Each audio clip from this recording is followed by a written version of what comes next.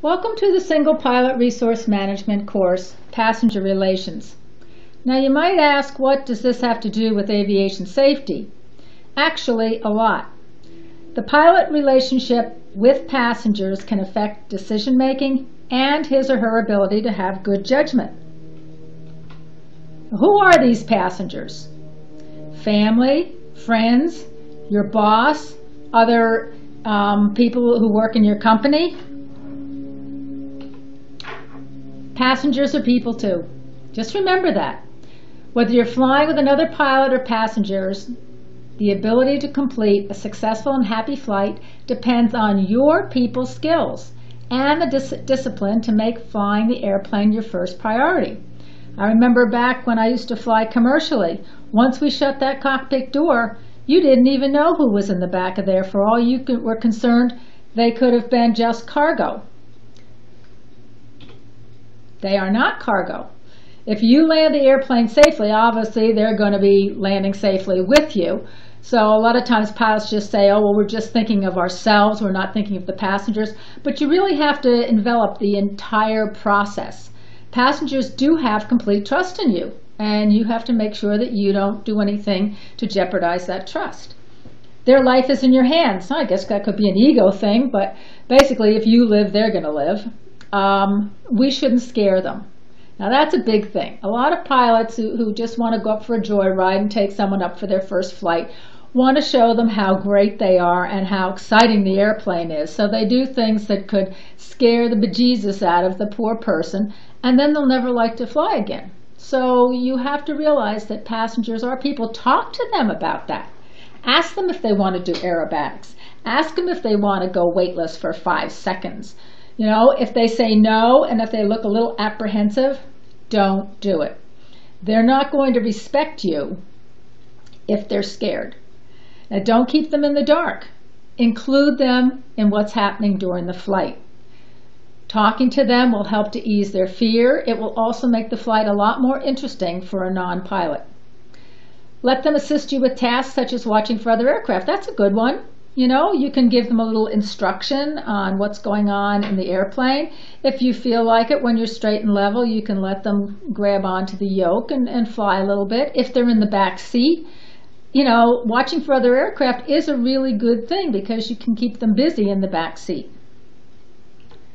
Now, professional pilots and corporate pilots need to be sensitive to passenger needs too. Obviously, their job depends on this. If the passengers get mad at them or complain to management, you know, your job may be in jeopardy. So you have to sort of kowtow to the passengers. Sometimes this can be very difficult because passengers can be very, very condescending to pilots, especially if you're feeding them food and you're loading their bags. They can just look at you as a servant rather than someone who could kill them. Plus, after you finish with flying the flight, and then you have all sorts of other things to do too, like cleaning up the airplane after them. So you have to be understanding that these people, you don't judge them. They're giving your paycheck to you, so you know, treat them with respect, even if they don't treat you with respect. Now, we all know you do the flight duties, plus you order the food, you load the bags, you deliver the passenger briefing. But if something does change during the flight, so there's weather, turbulence, diversion to an alternate, include your passengers. You know, let them know what's going on, especially if you're going to get into bad weather. Let them know so they don't get afraid, and they'll be really happy that they're included in the process. And if you do have to divert to another airport, discuss it with them so that they can help you make the correct decision. Like I said, tell them. Okay? You're sitting up front, they're all in the back, and something bad is going on, and they're going to get white knuckles. They're going to get really afraid. But you can soothe that and say, oh, it's only, you know, turbulence, we should be out of it in 10 minutes, you know, or say, look, the weather's getting really bad at our airport. How about let's land somewhere else? We can always get a car and drive and come back and get the airplane later. You know, there are all sorts of things you can do, but, you know, try to include the passengers in what's going on. Now, passengers can also give the pilot pressure, which can affect the decision-making and his ability to have good judgment. Whether it be friends, family, or the boss, be reluctant to succumb to their insistence that the flight continue if you find a reason to land short of your destination or turn around. If you get scared, they're going to sense that. So that the first hint that something might be change your flight plan, tell them. If they tell you absolutely not, you've got to continue on, just remember, it's not going to do you any good if all of you make a big hole in the ground. So assert your right as a captain. If you get fired, that's your option, to continue on with that kind of pressure. But you really have to realize that you are the pilot of this airplane. This airplane, you have a responsibility in the airplane to act professionally. And part of being professional is to be able to have the assertive nature to be able to make the correct decision and stick by your decision. Now, be informative with the information. Tell them why the flight has to change. Don't give in if you really feel something is dangerous. Don't give in to the pressure. You can always sort it out on the ground, and you can tell them this, all right? So if someone keeps bugging and bugging and bugging you, we discussed in one of our other modules about the JFK Jr. crash, when he had to get to this wedding, supposedly, the pressure on him to do that, the pressure from his family members that were in the airplane with him, were insurmountable to him, okay? He could have said, look, forget it, we're not going, we're going to drive, or I'm going to take somebody else. Or when he was en route and they were pressuring him, he could have said, look, I've got to fly the airplane, get off my back, because I can't handle all of this. So you have to assert yourself, and you have to say, okay, I'm flying the airplane, I'm tuning everybody else out. Now, if the weather conditions are iffy, discuss the option with the passengers before you take off. It's always better to do something on the ground. Give them the option to drive. Give them the option to go tomorrow. If the conditions are iffy, tell them, okay, we can try to launch. We can try to get there. But if we can't land there, here's where we're going to go. Are you prepared to make other arrangements to get from where you're going to land to where you wanted to land? Talk to them about this on the ground. Include them in the decision making. If you're still apprehensive and you still don't think that you can guarantee a successful outcome for the flight, don't go. You have to assess the risk. Now, also alert the passengers to sterile cockpit procedures, especially during critical and stressful phases of flight, such as landing, takeoff, turbulence, instrument approaches, if it's raining, flying in the clouds without an autopilot. The times when you're going to be multitasking, tell them to be quiet. Say, these are the rules and regulations that we operate under, in the air. We need you to respect those rules and regulations if you want a safe outcome to this flight. So, sterile cockpit, establish that before you take off. Now, who is in command? Okay, if you have another pilot in the right seat, things could get pretty dicey if both of you are trying to fly the airplane in an emergency.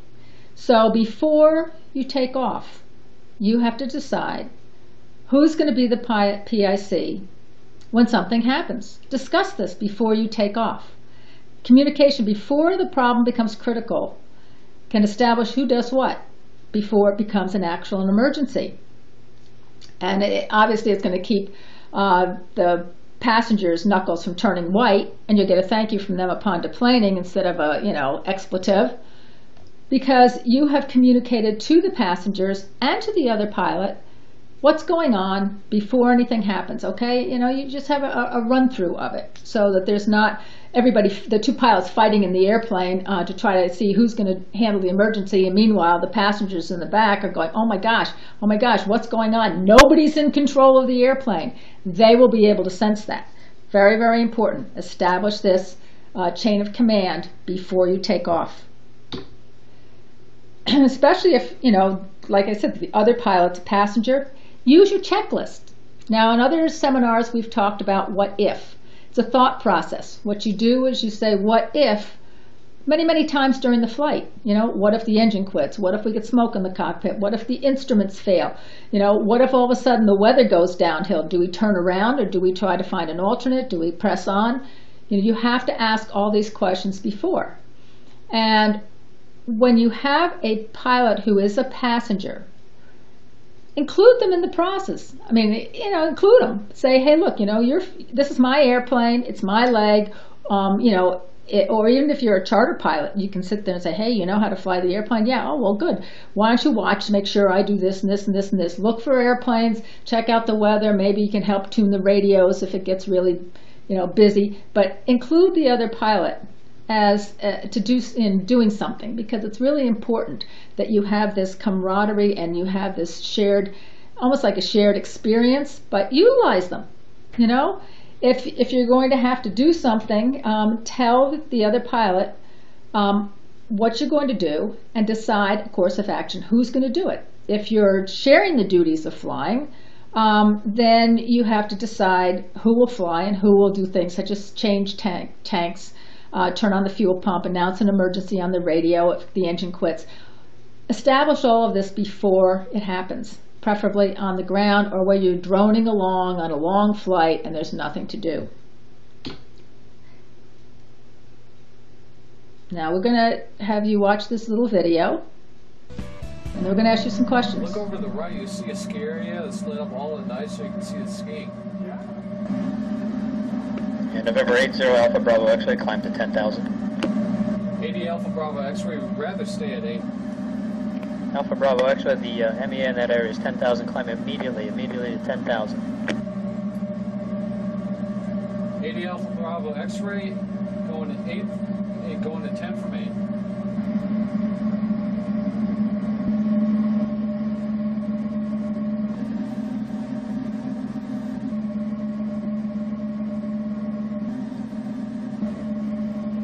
It's your Bravo X-ray center. I need you to increase your rate of climb and be at 10,000 to 5 miles. 80 Alpha Bravo X-ray, sorry, we must be heavy. It's your Bravo X-ray, this is center. I need you to climb. Climb now, if unable, advise.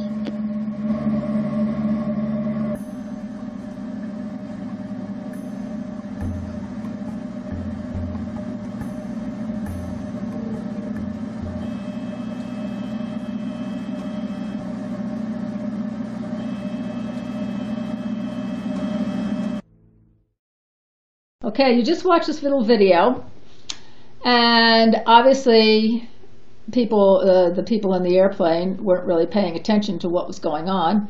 They were trying to comply with what Center was saying, regardless of what was happening in the airplane. Now, who's the PIC in the video? We're assuming there's 2 pilots in this airplane. Okay, the PIC was one guy. He was doing everything himself. He wasn't asking the other pilot for any help. He wasn't communicating anything. He was just saying, okay, Center wants me to climb. I don't come, I'm going to go climb, and everything else could go to hell in a handbasket, but that's what I want to do. Center told me I have to climb. I have to climb. Did they ever discuss who would do what in any kind of situation?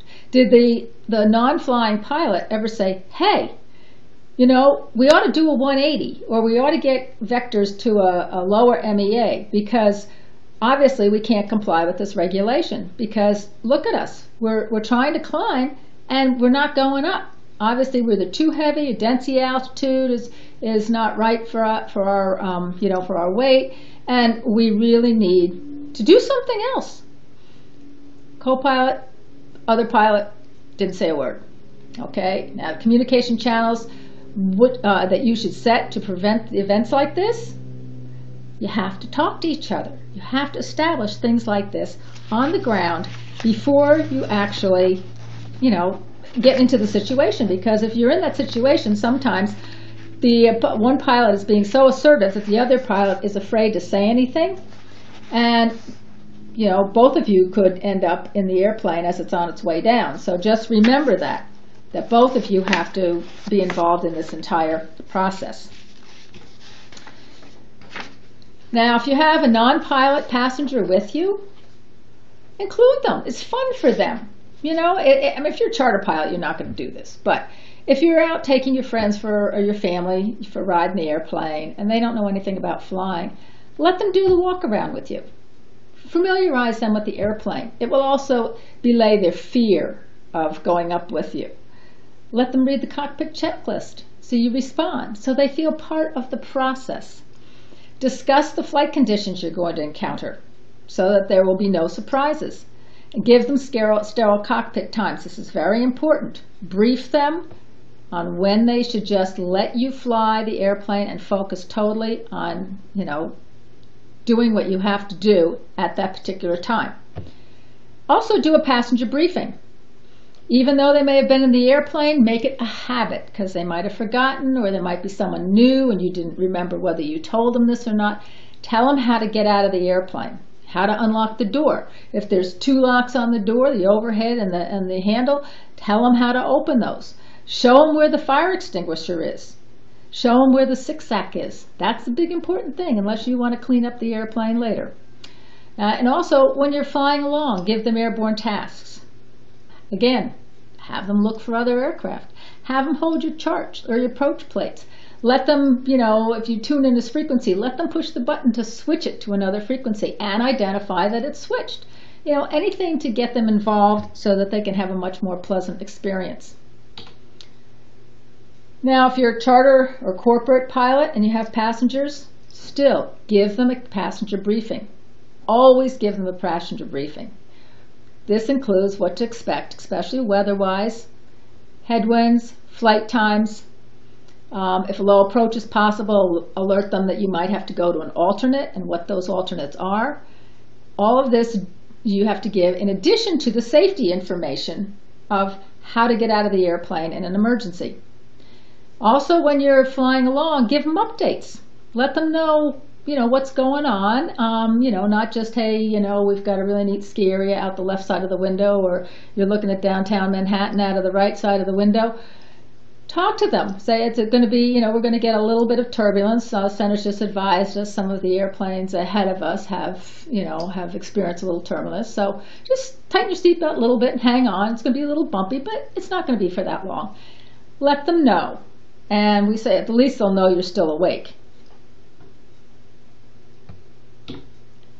Backseat flyers. Okay, this is from the cover of the book, The Backseat Flyer. Backseat flyers in airplanes are very distracting. They can bug you with as little as incessant questioning of what they're seeing on the ground. Constantly bugging you. Oh, what's this over here? What's that? Where are we? Oh, see my house. Anything they can tell you. And especially if you're doing a sightseeing ride with your friends and you're close to the ground, be very, very vigilant, because your airspeed could deteriorate. You can increase your bank angle too much. Don't be so focused on what's going on the ground that you forget that you're supposed to be flying the airplane. If they're fearful flyers, they'll be hammering you for assurance, especially in turbulence. Communicate. Always, always talk to them. Because the more fearful they are, the more distracting they're going to be to you, and that's going to give you problems when you're trying to make decisions, fly the airplane accurately, and make sure that they have a safe trip. Be polite. Don't yell at them. And communicate your message. But put flying the airplane first. If you have to tell them, I'll get back to you in a second, I've got to deal with the situation, tell them that. Communication is a big, big thing. And if worst comes to worst, all you sit there and you just tune them out, let them yak, but don't pay any attention to them. Now, air rage, okay? Air rage is, we know what road rage is, everybody does. And air rage is basically if a passenger shows up to go flying with you and they're either drunk or they're obnoxious or they've just got some chip on their shoulder, you have a problem with them. You don't want them in your airplane. You have to deal with them on the ground, because you don't want someone in the air going, whoa, cool, and slapping you or grabbing the yoke or doing, being any kind of belligerent, especially if you tell them, look, we've got to be quiet right now, I've got to talk to center, and they keep yammering on. You really have to deal with these people on the ground. It's much safer to alienate a friend who might be drunk than it is to end up going to visit that friend in the hospital when you guys have crashed. Claim your PIC authority. Keep those passengers who could be a risk in the air off of the airplane. The pushy passenger, same thing.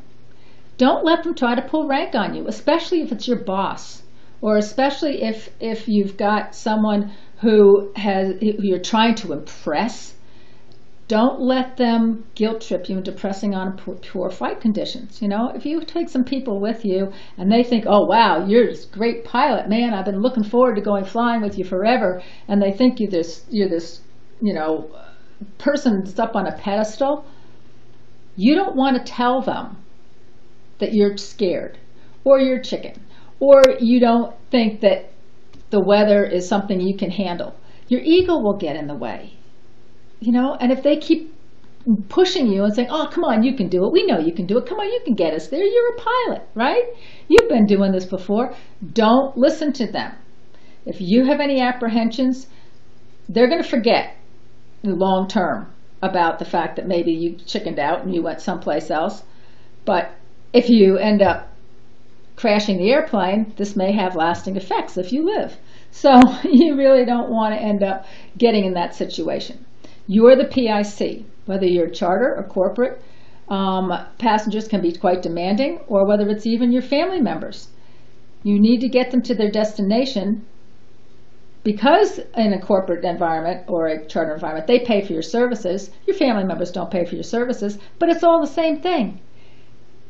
A life is a life. You want to make sure that that life lives enough to see another day. So with authority, you have to explain to them what the circumstances are, and reiterate, if you're in a 135 or a corporate environment, reiterate the fact that you're paid to keep them alive and safe, and that's what you're going to do. They hired you because of your expertise and because of your judgment, and this is what your judgment says. If you're with a family member or a friend, same thing. They're not paying you, but basically, maybe they're helping you with the fuel, you know, and you feel obligated. Or maybe there's a big wedding that you have to get to, or a big meeting that you have to get to. Nothing is so important to be bullied by passengers that will help you make a wrong decision. So basically the thing is, ask yourself, you know, what if you're the passenger? How would you like to have a pilot treat you? You know, you're a pilot. So here you go. You go to an airport and you meet a friend, or you take a charter and you're a passenger. And you're going to judge that pilot because you're a pilot and you know what he's doing, he or she. But think, if you are that passenger, now put yourself in that role, okay? If you're the pilot, remember that. If you were the passenger, when you were the passenger, how did you feel? You as a pilot want to make that passenger feel as comfortable as possible, the way you expected to be felt when you were flying as a passenger. Same thing when you fly commercially. You know, what do the pilots do? You always criticize when you go through some sort of turbulence, or you have something happen in the airplane and no one comes on and tells you what's going on. You sit there wondering what is happening. Goes on a long time. Maybe the pilot comes up, oh, we just had a problem, but don't worry about it. You know, I mean, you need reassurance. A lot of airlines, you know, instruct their flight crews to tell the passengers not what the problem is, but the fact that it's going to be fixed, or it's okay, or it's not that bad. You need to communicate so the apprehension goes away. And same thing when you fly with other pilots. If you're the second pilot, what do you expect from them? If you're the first pilot, remember that again. And do to them what you would like them to do to you if the situation was reversed. But at all costs, don't compromise safety. Don't be intimidated, but be sensitive. It's very, very important. You have to remember that flying the airplane's a privilege. And you're a professional when you get in that airplane, and you're responsible for another life. So don't let them force you into making a decision you wouldn't make if you were flying by yourself. The final slide is passenger checklists. Find out what their expectations are for the flight. Communicate before you get in the airplane. Discuss the weather, the flight conditions, the alternates. Give them sterile cockpit times. go through a thorough passenger briefing, including emergency procedures as well as what to expect on takeoff, in the air, and again, what you would do if the weather is sort of marginal and you might have to go someplace else. If appropriate, ask if they'd like to help with the tasks, like looking for the aircraft, reading checklists, whatever. And tell them you are open for questions during the flight, but also let them know when the sterile cockpit rule times are. Really, really important to discipline your passengers so they know that you're a professional. Even if you're flying a 172, Cherokee, a Piper Cub, you're a professional and you have to run it like a professional so that everybody has a nice experience when you fly and you know that you have given your ultimate attention to the airplane and the task at hand, and you will end up having a safe flight. Now, this is the end of passenger management. Please log on to your account to take the short quiz if you need credit for this course.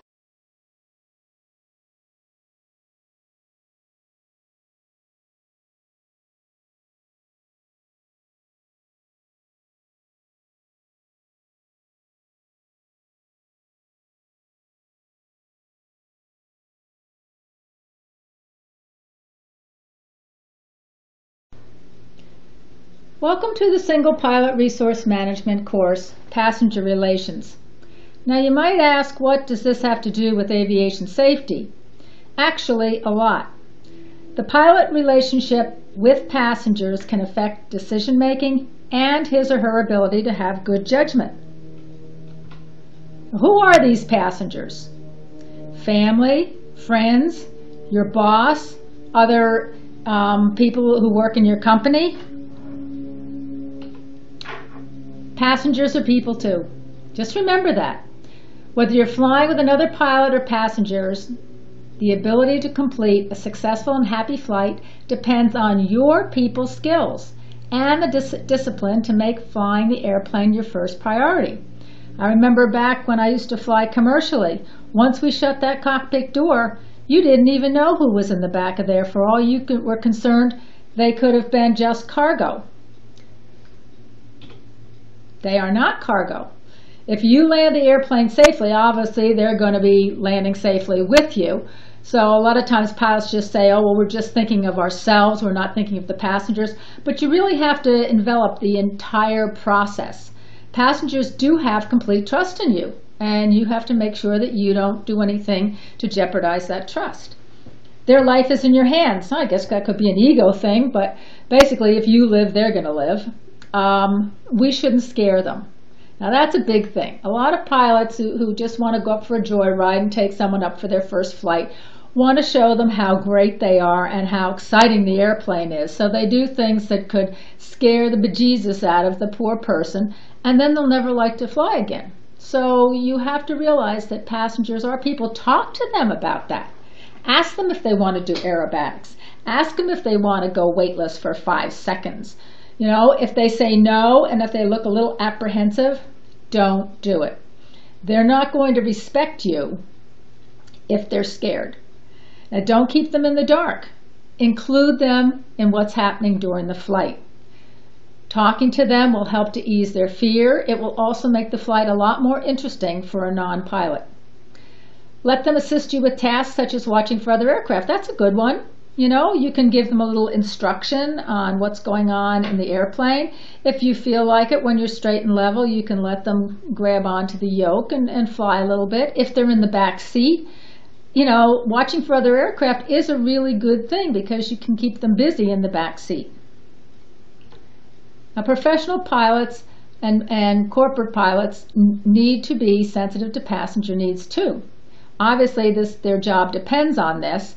If the passengers get mad at them or complain to management, your job may be in jeopardy. So you have to sort of kowtow to the passengers.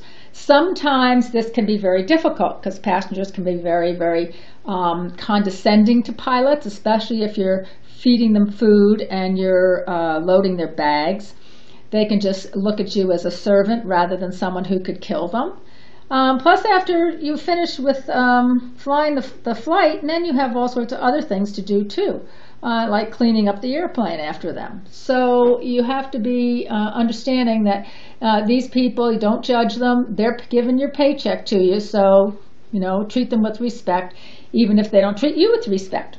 Now, we all know you do the flight duties, plus you order the food, you load the bags, you deliver the passenger briefing. But if something does change during the flight, so there's weather, turbulence, diversion to an alternate, include your passengers. Let them know what's going on, especially if you're going to get into bad weather. Let them know so they don't get afraid, and they'll be really happy that they're included in the process. And if you do have to divert to another airport, discuss it with them so that they can help you make the correct decision. Like I said, tell them, okay? You're sitting up front, they're all in the back, and something bad is going on, and they're going to get white knuckles. They're going to get really afraid. But you can soothe that and say, oh, it's only, turbulence, we should be out of it in 10 minutes, or say, look, the weather's getting really bad at our airport. How about let's land somewhere else? We can always get a car and drive and come back and get the airplane later. There are all sorts of things you can do, but, try to include the passengers in what's going on. Now, passengers can also give the pilot pressure, which can affect the decision-making and his ability to have good judgment. Whether it be friends, family, or the boss, be reluctant to succumb to their insistence that the flight continue if you find a reason to land short of your destination or turn around. If you get scared, they're going to sense that. So that the first hint that something might be change your flight plan, tell them. If they tell you, absolutely not, you've got to continue on, just remember, it's not going to do you any good if all of you make a big hole in the ground. So assert your right as a captain. If you get fired, that's your option, to continue on with that kind of pressure. But you really have to realize that you are the pilot of this airplane. This airplane, you have a responsibility in the airplane to act professionally, and part of being professional is to be able to have the assertive nature to be able to make the correct decision and stick by your decision. Now, be informative with the information. Tell them why the flight has to change. Don't give in if you really feel something is dangerous. Don't give in to the pressure. You can always sort that out on the ground, and you can tell them this, all right? So if someone keeps bugging and bugging and bugging you, we discussed in one of our other modules about the JFK Jr. crash, when he had to get to this wedding, supposedly, the pressure on him to do that, the pressure from his family members that were in the airplane with him, were insurmountable to him, okay? He could have said, look, forget it, we're not going, we're going to drive, or I'm going to take somebody else.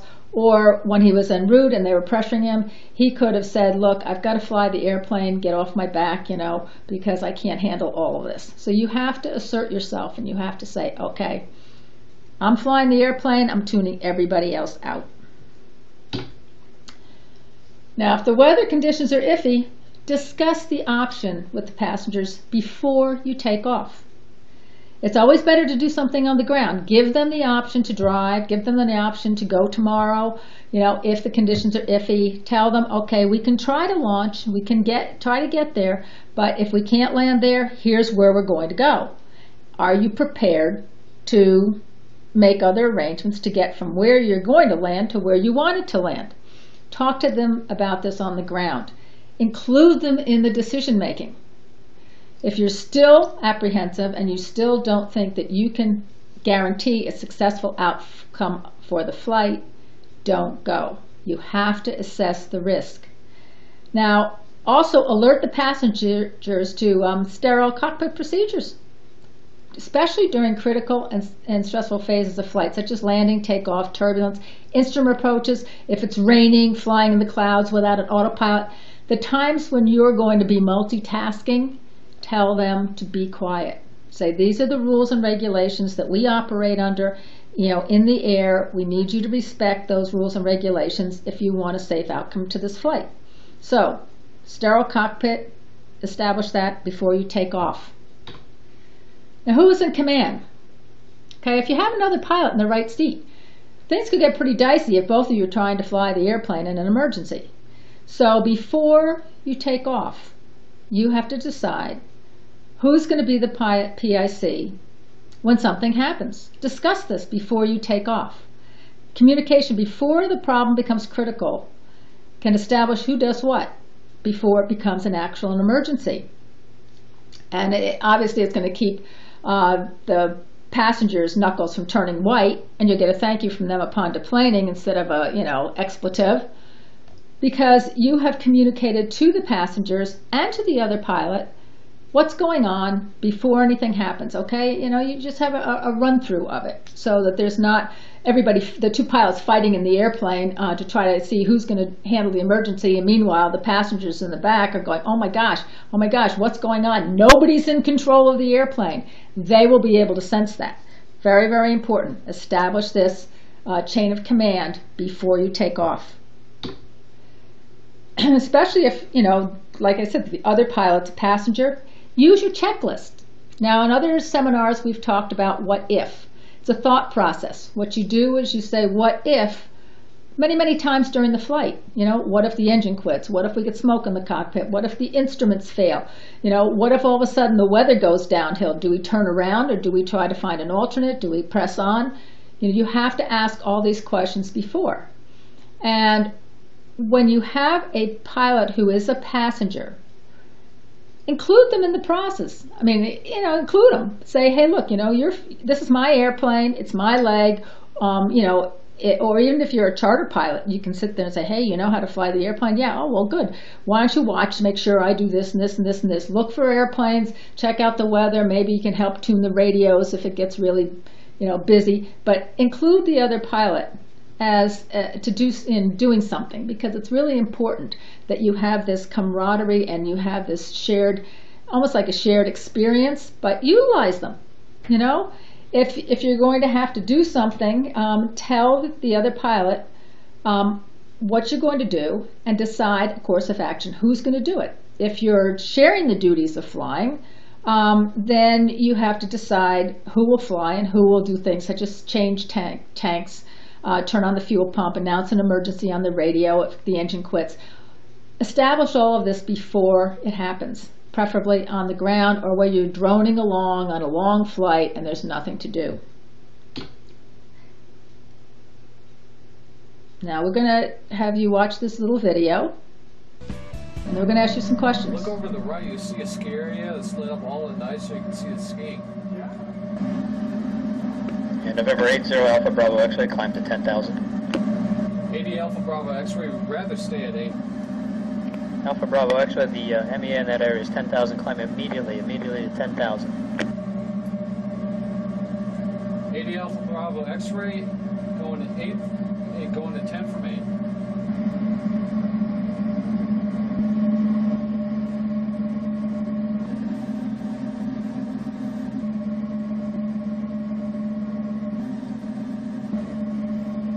Sierra Bravo X-ray center, I need you to increase your rate of climb and be at 10,000 or 5 miles. 80 Alpha Bravo X-ray, sorry, it must be heavy. Sierra Bravo X-ray, this is center, I need you to climb. Climb now, if unable, advise.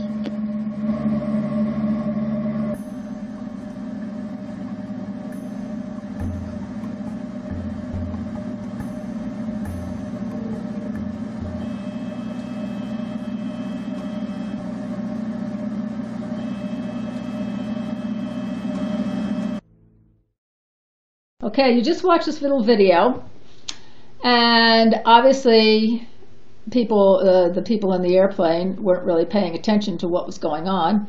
They were trying to comply with what Center was saying, regardless of what was happening in the airplane. Now, who's the PIC in the video? We're assuming there's 2 pilots in this airplane. Okay, the PIC was one guy, he was doing everything himself. He wasn't asking the other pilot for any help. He wasn't communicating anything. He was just saying, okay, Center wants me to climb. I don't come, I'm going to go climb, and everything else could go to hell in a handbasket, but that's what I want to do. Center told me I have to climb. I have to climb. Did they ever discuss who would do what in any kind of situation?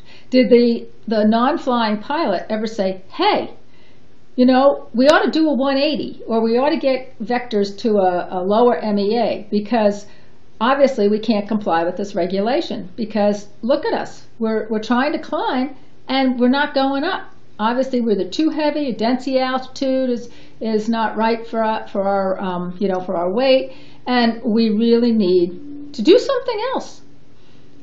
Co-pilot, other pilot, didn't say a word. Okay, now communication channels that you should set to prevent events like this, you have to talk to each other. You have to establish things like this on the ground before you actually, get into the situation. Because if you're in that situation, sometimes the one pilot is being so assertive that the other pilot is afraid to say anything, and both of you could end up in the airplane as it's on its way down. So just remember that both of you have to be involved in this entire process. Now, if you have a non-pilot passenger with you, include them. It's fun for them. If you're a charter pilot, you're not going to do this. But if you're out taking your friends or your family for a ride in the airplane and they don't know anything about flying, let them do the walk around with you. Familiarize them with the airplane. It will also belay their fear of going up with you. Let them read the cockpit checklist so you respond, so they feel part of the process. Discuss the flight conditions you're going to encounter so that there will be no surprises. And give them sterile cockpit times. This is very important. Brief them on when they should just let you fly the airplane and focus totally on, doing what you have to do at that particular time. Also do a passenger briefing. Even though they may have been in the airplane, make it a habit, because they might have forgotten, or there might be someone new and you didn't remember whether you told them this or not. Tell them how to get out of the airplane, how to unlock the door. If there's 2 locks on the door, the overhead and the handle, tell them how to open those. Show them where the fire extinguisher is. Show them where the SICSAC is. That's a big important thing, unless you want to clean up the airplane later. And also, when you're flying along, give them airborne tasks. Again, have them look for other aircraft. Have them hold your charts or your approach plates. Let them, if you tune in this frequency, let them push the button to switch it to another frequency and identify that it's switched. Anything to get them involved so that they can have a much more pleasant experience. Now, if you're a charter or corporate pilot and you have passengers, still give them a passenger briefing. Always give them a passenger briefing. This includes what to expect, especially weather-wise, headwinds, flight times. If a low approach is possible, alert them that you might have to go to an alternate and what those alternates are. All of this you have to give in addition to the safety information of how to get out of the airplane in an emergency. Also, when you're flying along, give them updates. Let them know what's going on, not just, hey, we've got a really neat ski area out the left side of the window, or you're looking at downtown Manhattan out of the right side of the window.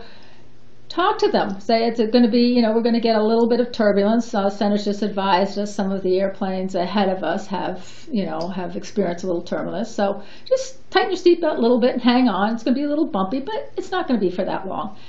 Let them know. And we say at the least they'll know you're still awake. Backseat flyers. Okay, this is from the cover of the book, The Backseat Flyer. Backseat flyers in airplanes are very distracting. They can bug you with as little as incessant questioning of what they're seeing on the ground. Constantly bug you. Oh, what's this over here? What's that? Where are we? Oh, see my house. Anything they can tell you. And especially if you're doing a sightseeing ride with your friends and you're close to the ground, be very, very vigilant, because your airspeed could deteriorate. You can increase your bank angle too much. Don't be so focused on what's going on the ground that you forget that you're supposed to be flying the airplane. If they're fearful flyers, they'll be hammering you for assurance, especially in turbulence. Communicate. Always, always talk to them. Because the more fearful they are, the more distracting they're going to be to you, and that's going to give you problems when you're trying to make decisions, fly the airplane accurately, and make sure that they have a safe trip. Be polite, don't yell at them, and communicate your message. but put flying the airplane first. If you have to tell them, I'll get back to you in a second, I've got to deal with the situation, tell them that. Communication is a big, big thing. And if worst comes to worst, all you sit there and you just tune them out, let them yak, but don't pay any attention to them.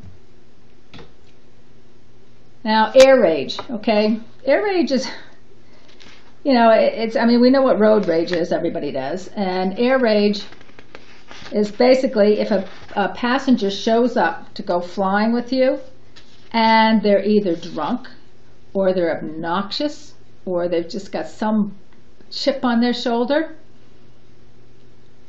you have a problem with them. You don't want them in your airplane.